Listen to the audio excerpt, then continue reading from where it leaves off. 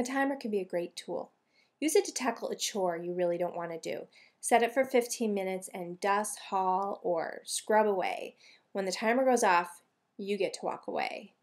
Use it also for transitions with your child. Let them know they have 5 minutes left, set the timer, and when the timer goes off, they can feel a little bit more part of the decision that things have to wind down or end. Also use it to give your child undivided attention just to hear what their day was like or for homework, with no distractions.